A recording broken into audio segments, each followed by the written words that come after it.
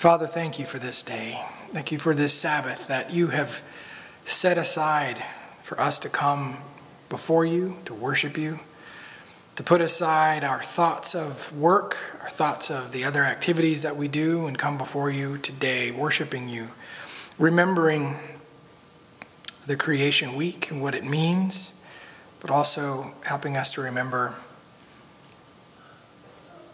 what you've done for us.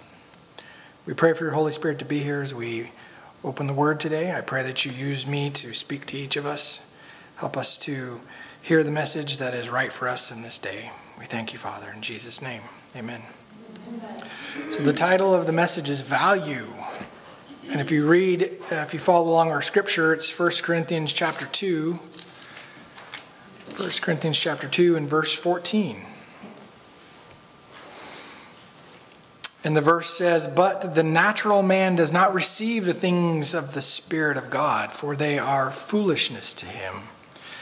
Nor can he know them, because they are spiritually discerned." Do you see a value statement in that verse? When I say value, what usually comes to mind?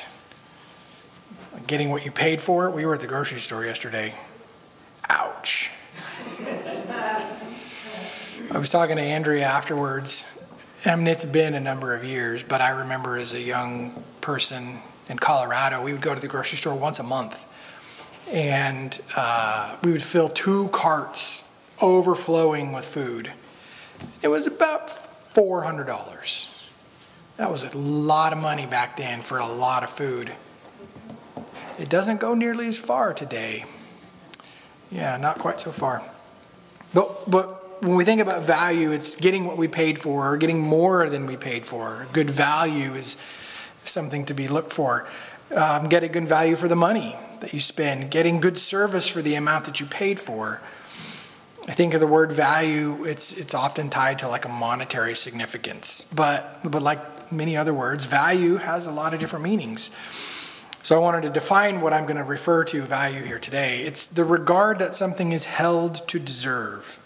The importance or the worth or the usefulness of something. What are some things that you value? I'll pause for just a moment and let you think about that. What are some things you value?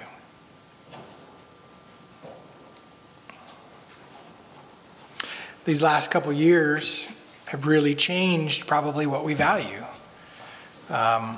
We've got COVID still.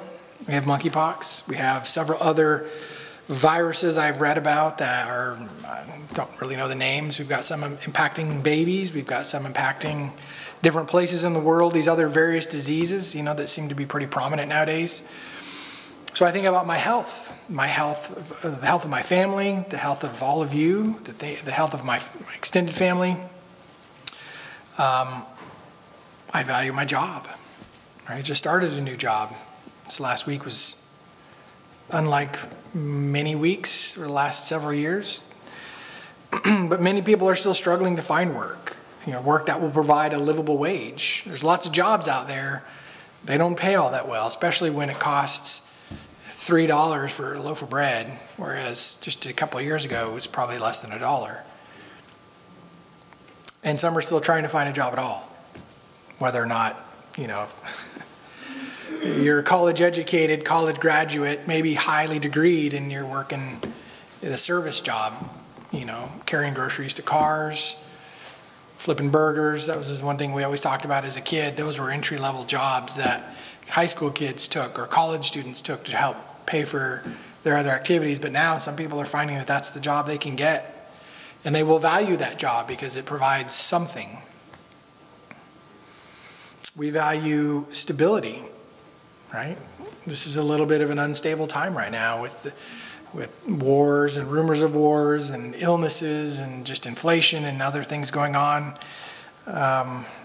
We value our homes, our cars, to get us to and fro, to jobs, back and forth. Some of us value it a little more than others probably today. Our relationships with each other, with our families, with God. And maybe we even value our reputation as a Christian, as a Seventh-day Adventist. But how do we assign value to something? What constitutes what something's worth? Is it how much that we paid for it? Is it how much we worked for it? How much effort we put into getting it? Some things can be inexpensive, but if it took a lot of effort to get it, it might be worth more than something that didn't cost you anything but was free, freely given to you.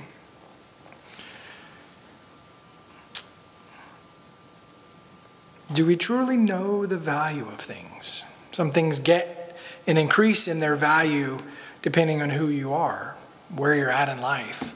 I remember when I was young, a driver's license was highly valued because it meant a little bit of freedom.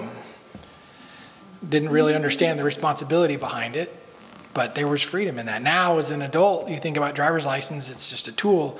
But along with that value comes a burden of responsibility. You have to pay for your car. You have to pay for your insurance. You have to pay for gas. Again, ouch. A lot of the value for one thing sometimes can come with a cost. A sick person may value the sunrise or the smell of the flowers, whereas a healthy person, may value hard work or their reputation, and they'll just give a passing glance at some of these other things. I think that's why Sabbath is so important, because it kind of helps us.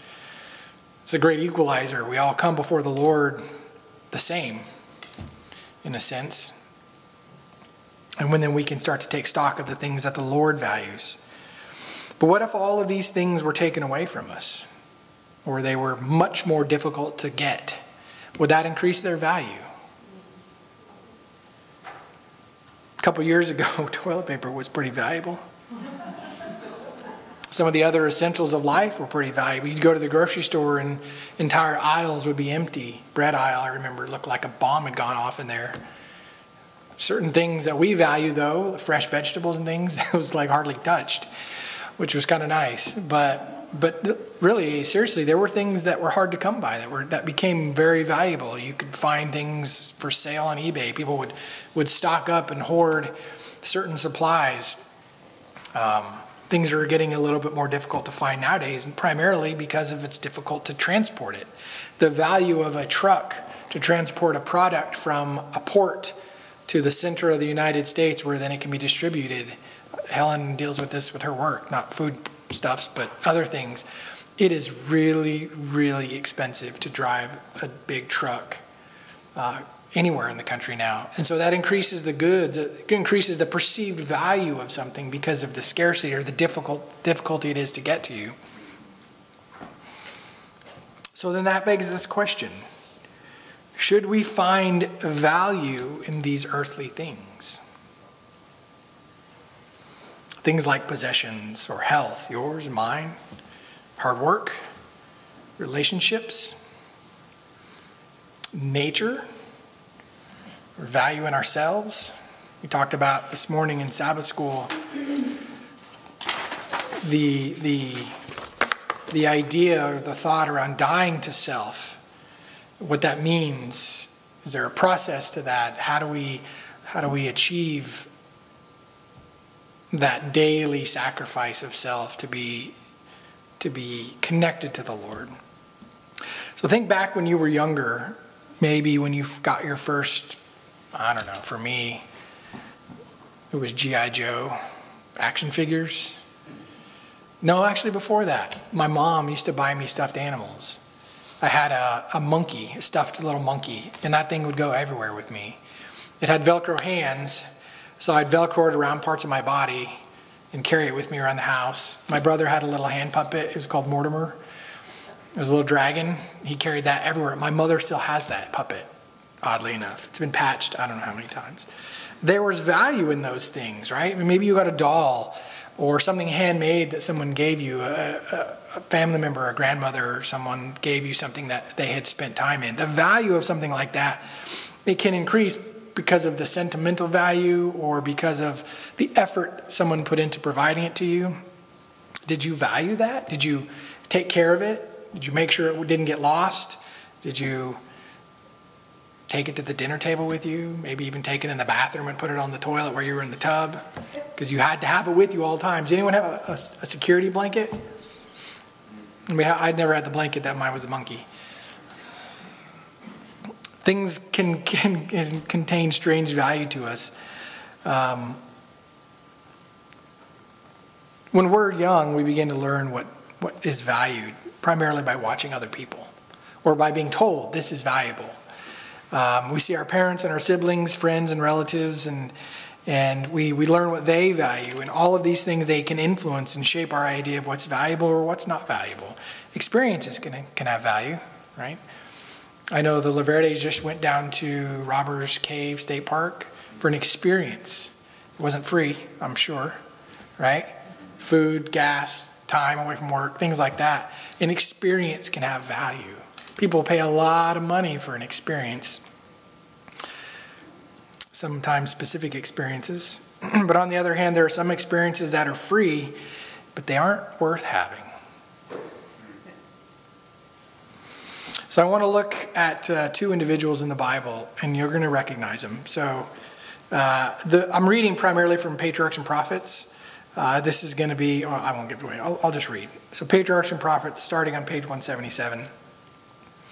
She says, the promises made to Abraham and confirmed to his son were held by Isaac and Rebekah as the great object of their desires and hopes.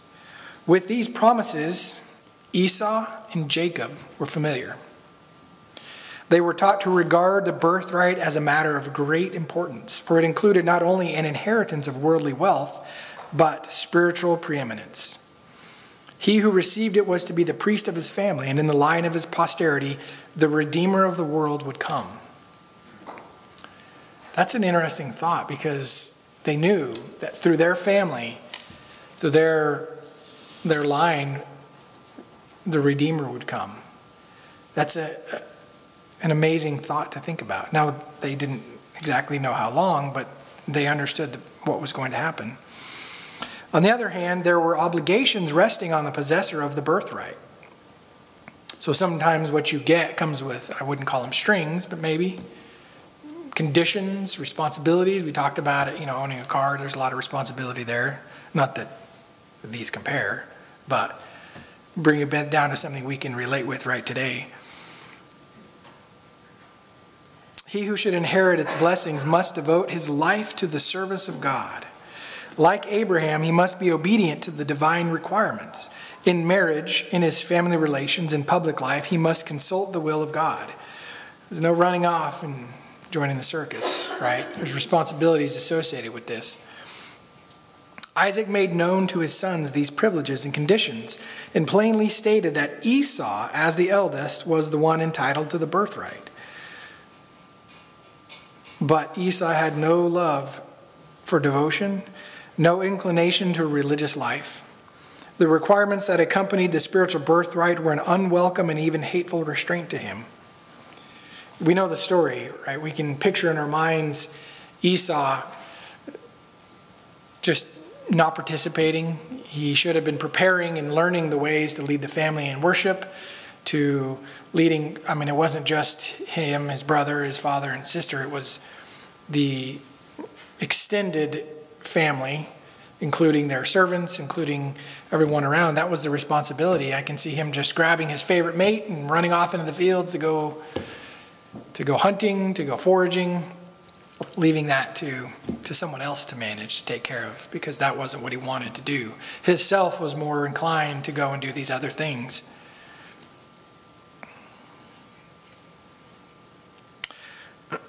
The law of God, which was the condition of the divine covenant with Abraham, was regarded by Esau as a yoke of bondage. When we talk about the Ten Commandments, we talk about, like when we describe them to our children, we think about them as guideposts, like the fences that help us to be safe, right? They aren't restrictions upon us. They're to help us understand what we shouldn't do. It's not a burden to us, right? Thou shalt not steal. I don't know if that's a burden, right? It's kind of telling you not to do something that's going to be harmful to you. Honor your father and your mother. Sometimes that may feel like a burden, but it's really not. It's showing the proper respect for authority. It's surrendering, which can be liberating when you don't have to think about or worry about certain things because the parents are taking care of it. All of these things he thought of as a yoke of bondage. He was bent on self-indulgence. He desired nothing so much as liberty to do as he pleased. Brian touched on that this morning, and the thought came to me. If you've ever been to a seminar where they talk about music or other things, they talk about Crowley is his last name. You know, what was his thing was very much into the Aleister Crowley, right? So what is his mantra? Do as thou wilt. It's basically Satan's motto. Don't be restrained by anything. Everything is all what you think is right, relative morality. But the Ten Commandments help us to see the character of God. It helps us to stay away from being bent on self-indulgence. It's a law of liberty, is what we call the Ten Commandments, right? It liberates us to be free to work within the bounds that God has created for us. But to him, it was a yoke of bondage. To him, power and riches, feasting and reveling were happiness. Sounds a bit like the world today. I mean, I don't go delving too deeply into the news or anything like that. I try not to. It's a pretty sad state of affairs. But what is the world focused on right now? Primarily, it's all about self-indulgence and the self-image and pleasing yourself, making sure that what you do is it's all you. Be your authentic you, right? And where there's a portion of that I think is important because the Lord made each of us unique, there's a portion of it that also is about selfishness. Because I don't want to be the authentic Brad. That Brad's not very good. That Brad's not very nice. I want to be the Brad that the Lord wants me to be. But the world isn't about that today.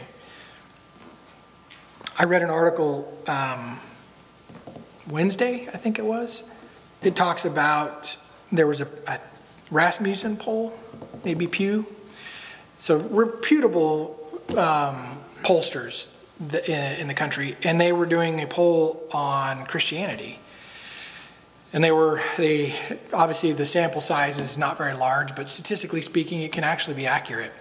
They were saying since 2007 to today, the percentage of Americans that claim some sort of Christian leaning went from 90% to 69% from 2007 to today.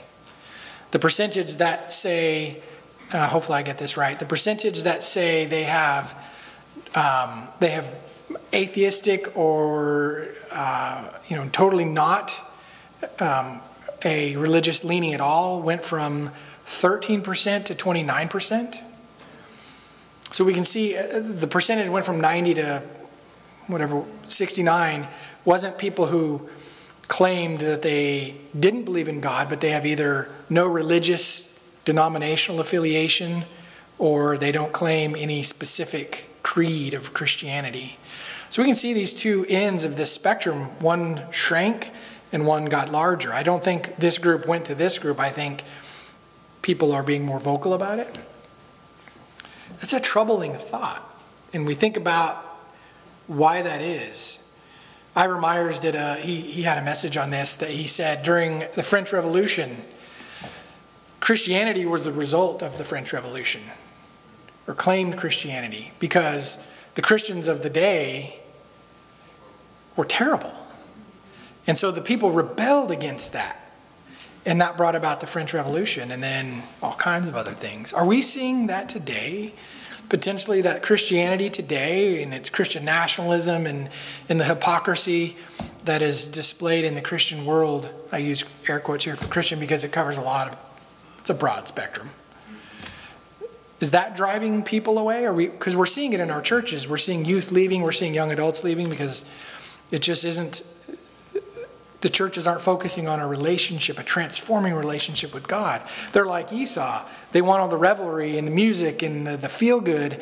And when that goes away, what do they have to, what's the draw? What's the need to even come to a church?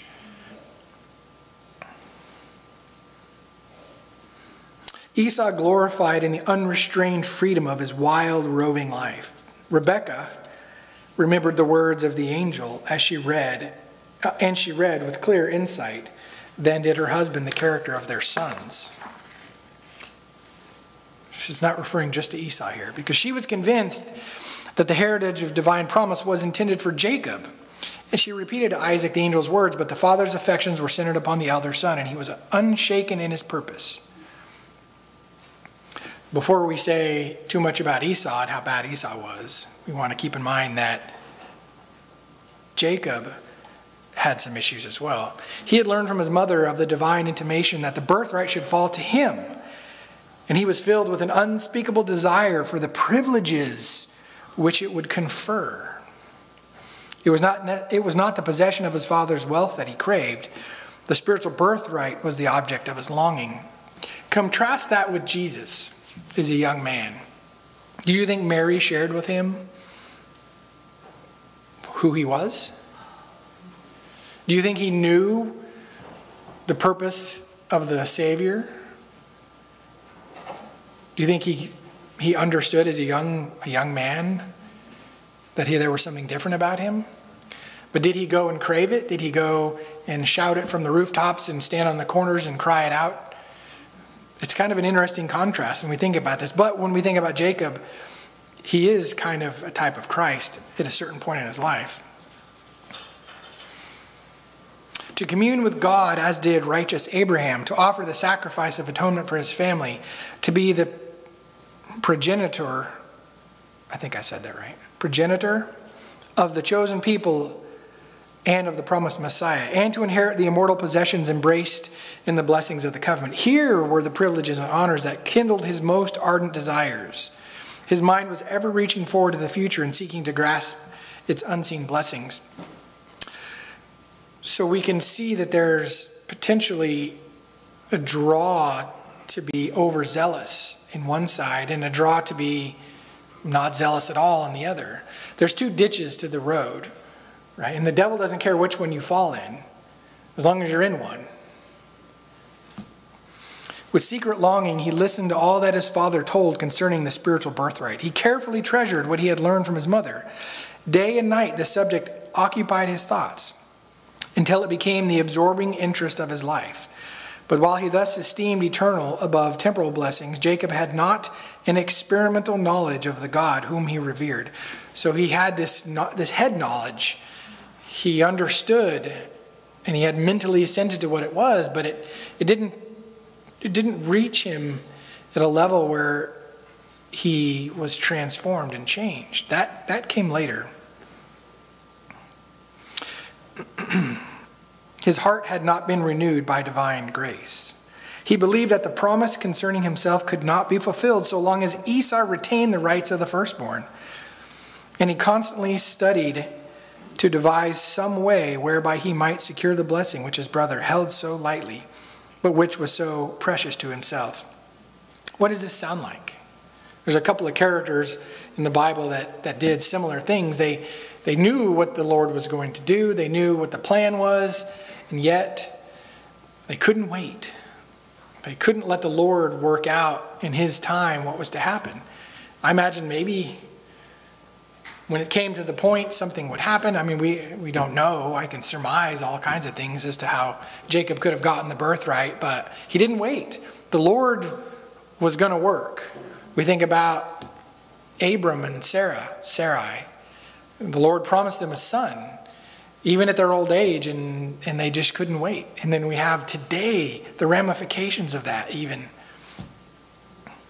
This sounds like Satan and his desire to be like the Lord, right? To take his place, to take what was not his, although he thought it was. He wanted to take what he thought was his through guile. How could this be the one identified by God as the father of the 12 tribes? Even God's chosen people sometimes can struggle with these things. We talked about it in Sabbath school again. It's that dying to self daily, understanding where your weaknesses are and asking the Lord to put up fortifications to protect you from your own self. Corrupt desire for good things. Esau had lightly valued the blessing while it seemed within his reach. But he desired to possess it now that it was gone forever. Remember, he came back from a hunt and I may be getting ahead of myself. He came back from his hunt and he was hungry. Yeah, it'll be here in just a moment. But he gave it up because of his indifference to the divine blessings and requirements. Esau is called in Scripture, in Hebrews 12:16, he's called a profane person. He represents those who lightly value the redemption purchased for them by Christ and are ready to sacrifice their heirship to heaven for the perishable things of earth.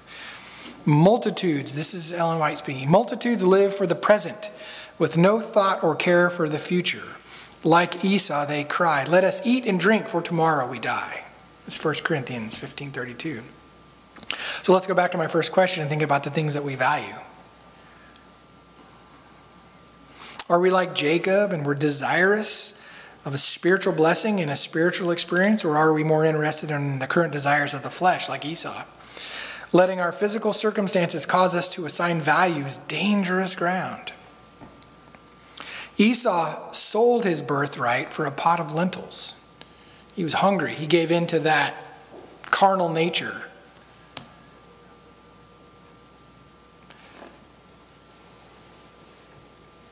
There are so many things that the world brings before us that are half wrong and half right. They mix a little with this, a little with that. It's sometimes hard to determine one decision that can lead you down the path. Typically it's not one, but often it can be. So we must always be wary. The sins that so easily beset us, that's why they easily beset us, is because they're there before us. We go and we entertain those things. We are not careful. We're not watchful. We don't pray. We don't guard the avenues to our minds and our souls. There's a t-shirt, and I think it's Little Light Ministries maybe. We bought the kids t-shirts. It said, "Guard the avenues to your soul." And one of them was your ears, your eyes, your mouth, right? These things that they're avenues into our body. What you put in your mouth, people think, it doesn't matter. It was one fruit, right? I mean, there's more to it than that. It was appetite. What you see, you can never unsee something. You may forget it temporarily, but all it takes is a flash to bring it right back. What you hear, same thing, right? Your hearing is probably more acute in certain times than your eyes. I can be in a grocery store or a Lowe's or someplace like that and hear the music, and all these memories will flood back of a situation where I heard the song or an environment or just something that was going on, right? And then you have to, let's close out that song because I don't want to have those memories. I don't want to think those things anymore. And you don't cherish them. They're just fleeting. They come and go. But it's amazing how powerful things that have gone into your mind can become years after they've been gone. So he gave into the temptation and let appetite rule his thoughts. For us, it could be any number of temptations that we can give into. Because let's face it, the situation we find ourselves in now, where our stability and our comfort and our relationships, jobs and health, all of these things are at risk. And this is only a small sample of what's to come. It's the appetizer. It's the food behind the glass that you get to see, but you don't yet get to experience. That's where we're at now. The Bible tells us what it will be like when the tribulation begins. We think it's inconvenient when stores are out of something, or it's depressing when we can't meet in person to worship. It's praise the Lord that we're here today. We really still haven't recovered attendance. Some of our church members are not here still. I can think of several that are not here with us. It's possible that we've placed too great a value on our creature comforts. So reading again from Patriarchs and Prophets, page 179, she says, "They are controlled by inclination, rather than practice self-denial, they will forego the most valuable considerations. If one must be relinquished, the gratification of a depraved appetite or the heavenly blessings promised only to the self-denying and God-fearing, the claims of appetite prevail. and God in heaven are virtually despised. How many, even of professed Christians, cling to indulgences that are injurious to health and that benumb the sensibilities of the soul. When the duty is presented of cleansing themselves from all filthiness of the flesh and spirit, perfecting holiness in the fear of God, they are offended. When something in the Bible is presented to us that maybe goes against our inclination, does it bother us? I'm okay with that. That doesn't impact me. I don't give into that, right? The Bible says don't do this. It's not a problem for me. I'm okay. There were some things that took us a little bit to get over. Not too many, but a few. Some things, it was readily apparent. It was easy to give up. Are you struggling with some things today that maybe the Bible has shown you years ago that come and go, they impact you, you're able to overcome? We need to be careful that we don't continue to let that impact our trajectory of our Christian walk. They see that they cannot retain these hurtful gratifications and yet secure heaven. And they conclude that since the way to eternal life is so straight, they will no longer walk therein. People leave the church because of a brother or sister pointing out, maybe not always lovingly, but pointing out something that needs to be changed or adjusted in their life. The Bible tells us when we see something like this to go in love to our brother or sister and share with them. That's scary because there's a possibility they would be offended and then they would turn away from the Lord. But how much more would it be, how much more sorrowful would it be to them to not say something to someone and then let them think it's okay, and then one day they find out and they remember back, I wish someone had told me. I wish I had known. Now, I'm not telling you to go out and take your Bible and hit somebody with it, with the scripture. You're not supposed to do that. We have to do it in love. We have to do it prayerfully because their salvation is at stake. And quite frankly, so is yours. If we go at something like this inappropriately, what are you doing? You become a stumbling block. So let's be careful. Let's pray. Be considerate. Let the Holy Spirit do the work. We're not little junior Holy Spirits. We are as sinful as the person we're trying to help. So let's be considerate of that.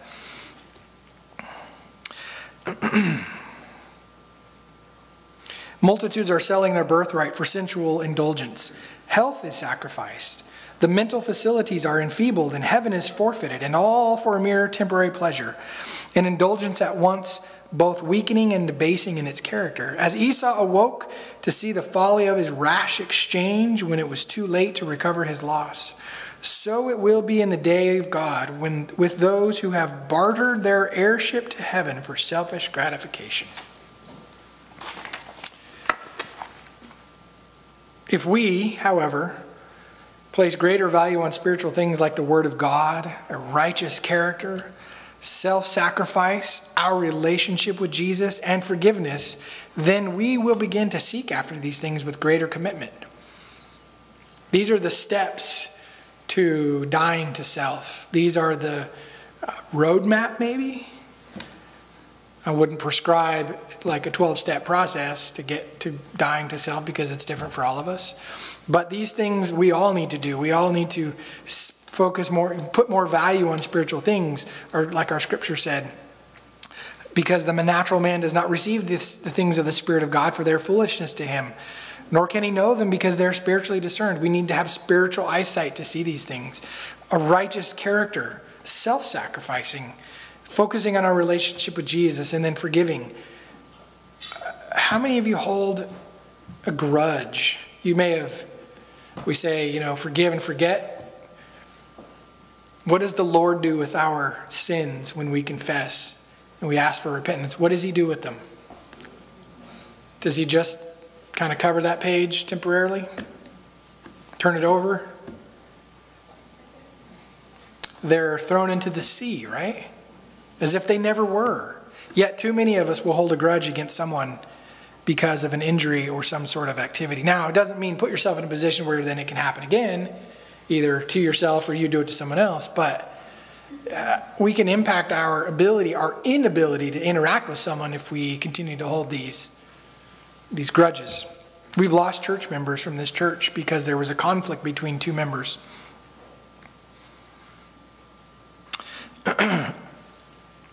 Once we have these things and we apply the appropriate value to them, then we will begin to seek after them with greater commitment. Our scripture reading, like I said, the natural man receives not the things of the Spirit of God for their foolishness.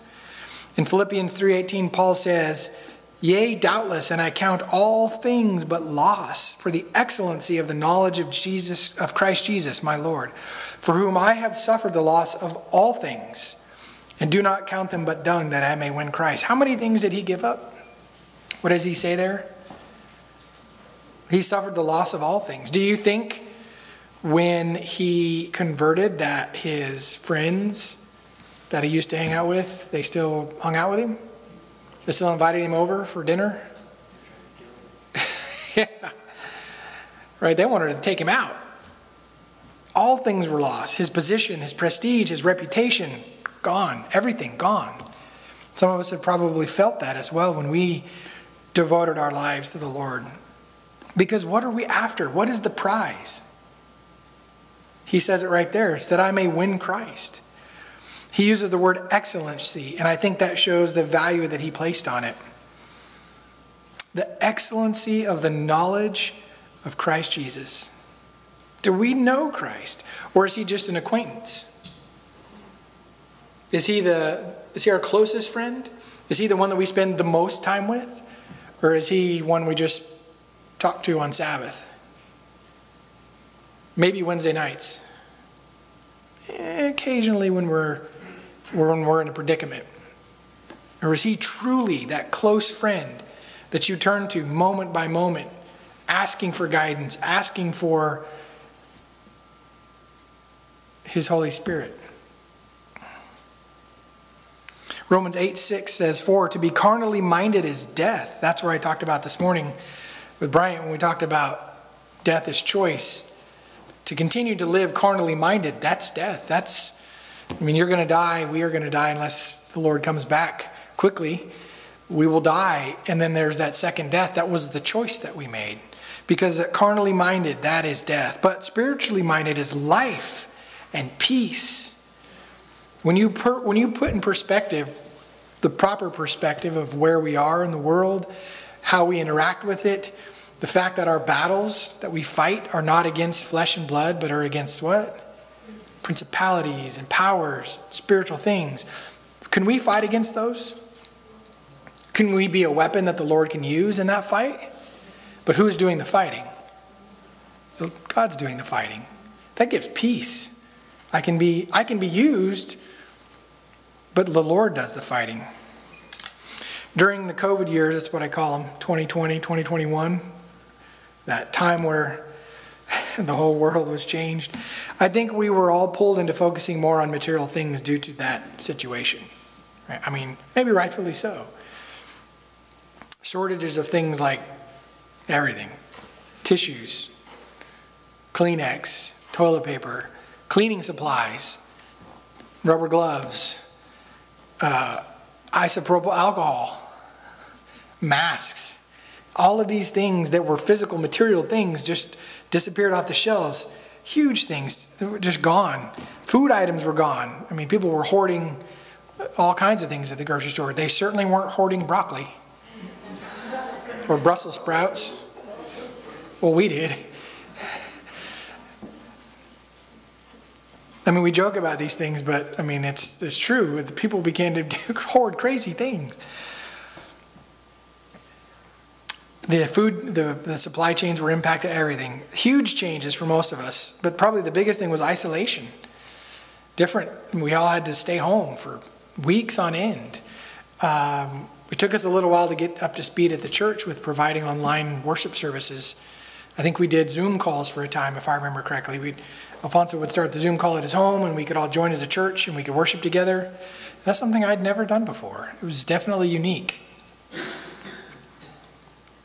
Remote learning, remote working, remote worshiping. This is a whole new situation for many of us.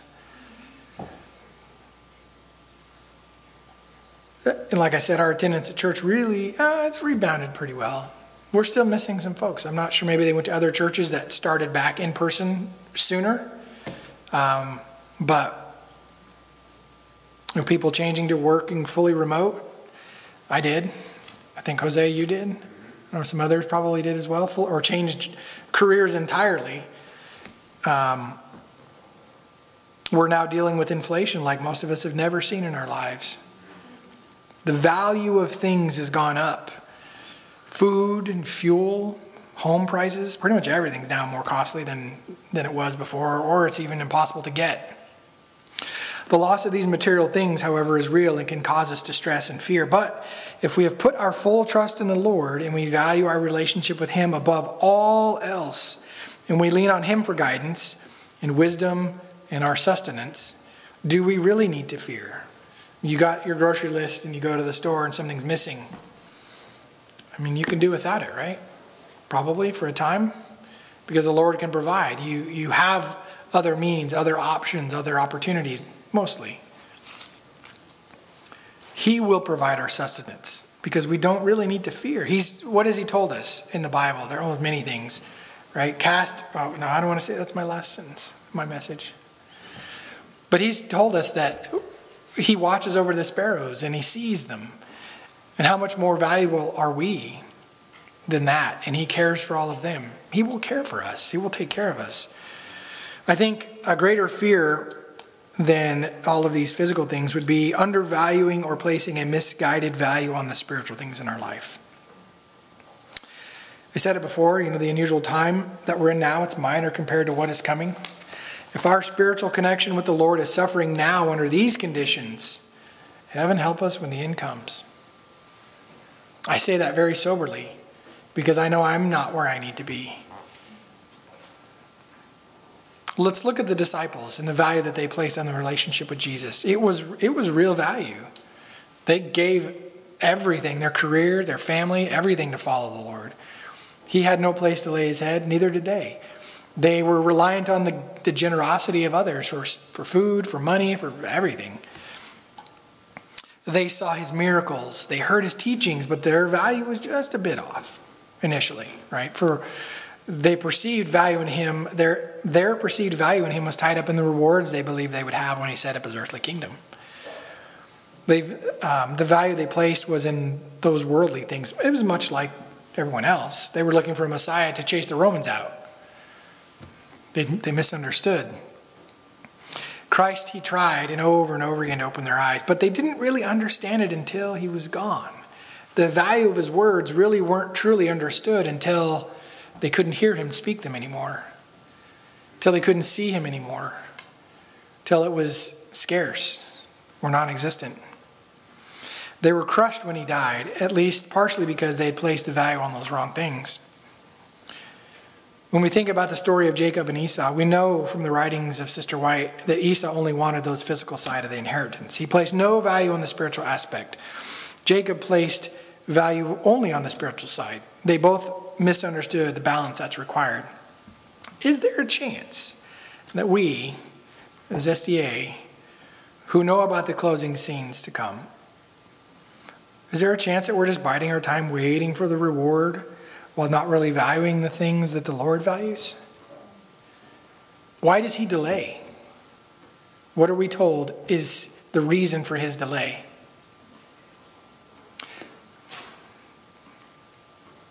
He wants everyone to have a chance. He wants everyone to have that opportunity.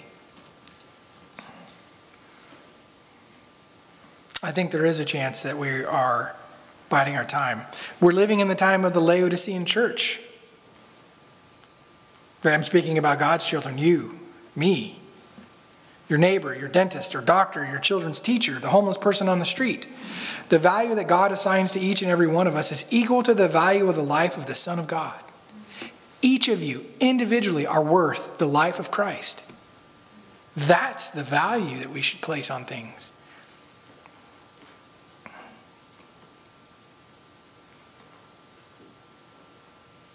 Doesn't that draw your heart to God? I mean, even standing here and saying it kind of chokes me up a little bit. It's almost hard to speak. Because that impact on me, when I say those words, when I think about it, has an impact on me. It's not just a mental assent. It's something in here that draws me to understand the sacrifice. That's why we sang the song this morning.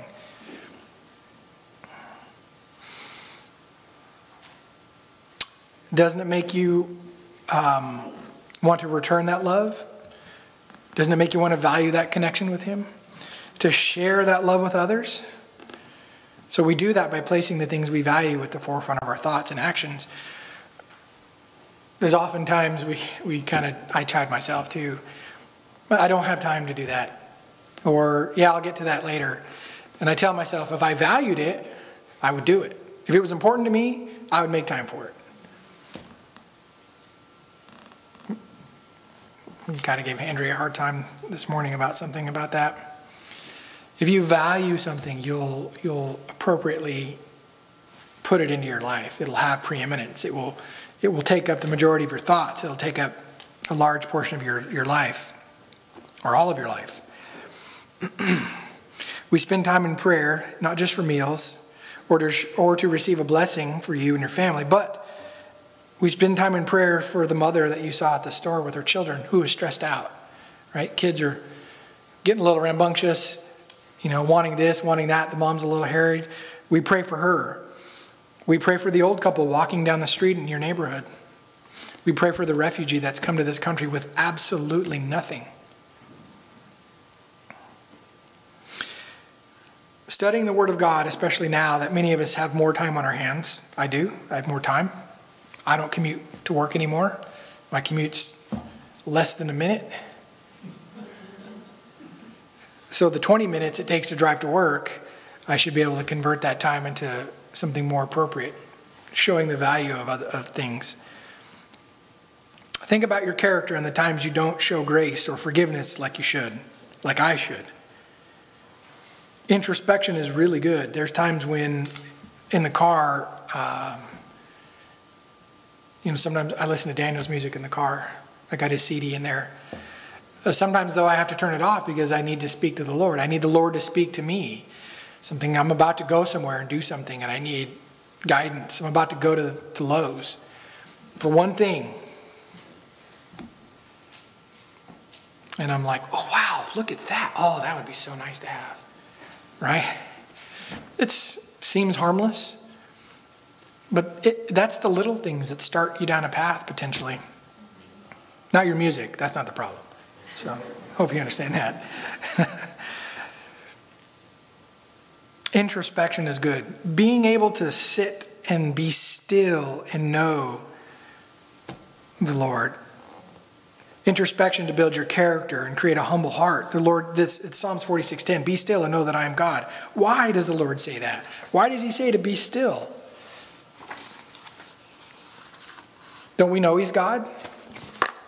I mean, that's not that difficult to understand. But why does he say be still? I think it's to show us where we need to make changes, where we need to go make amends, where we need to repair things.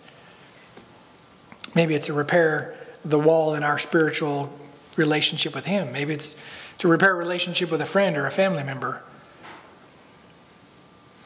This spiritual growth is needed to help us place proper value on things, I think, in my opinion. I speak to myself primarily because I don't know what any of you are going through, but I do know myself. This last week has been difficult. My son's even pointed it out. I seem a little disconnected, a little different this week. I like to attribute it to the fact that new job, totally new situation, a little bit of fire hose drinking. I don't know if you know what that means. You go to a new job, all the new stuff at one time is like drinking from a fire hose. But it's also we're revamping the office at our house, so there's stuff everywhere. We took everything out so we could change it to put it all back in differently. And that visual clutter is, I don't even know what Helen's going through. She has it a lot worse than I do. Visual clutter can be distracting and cause your mind to not be able to settle and be still because there's just so much visual noise. Helping to put proper value. So I've really valued this Sabbath because being up front forces you to think about what you're about to speak. If you've ever been up front, it's sometimes reading these words is really hard because you had to write them. You had to read them, and now I have to speak them, and it's difficult because I'm the first one to hear it. I read it, it's in my head, and then I have to speak it. It speaks to myself very strongly. When we look to the future after the Lord returns and we're taken to heaven, praise the Lord, there are rewards there, right? Home, food, peace, safety, friends. I mean, you can't even describe it all. But that's not really why we want to go there. These are all going to be wonderful, don't get me wrong. No more sorrow, no more dying, no more pain, no more tears. I mean, that's amazing. Being able to eat from the tree of life, all of being able to pet a lion, that would be so cool, right? Just simple things that I think about in heaven and how it brings peace to my heart. But that's not why I want to go there, right? We don't really have some of these things here, but it's not like we'll have there. But we're looking forward to them. We don't want to be looking forward to those mansions in those streets of gold. We want to be looking towards worshiping directly with God, right there at the throne. I mean, the Bible describes it in a way that I don't even think fully describes it, right? Only words can only describe it so well. When you talk about a translucent material in the walls and in the foundations, I don't even know how to picture that in my head. It's described as a pearl, but not quite like that. It's emeralds. I think they talk about the gates are made of gemstones. I mean, I don't even know that I can picture that. So many amazing things. But worshiping right there with God. The true value of the reward we will receive will be to see and touch and speak with the one who gave all of heaven to ransom us from this world. It wasn't that he just temporarily put it aside. I hope you realize that. It wasn't that Jesus just said, here, hold this for me for a second. I'll be back. And came down to earth, did his work, and then went back and picked it up like it was nothing. He's not the same today as he was then. He has the same body he had on earth in heaven now.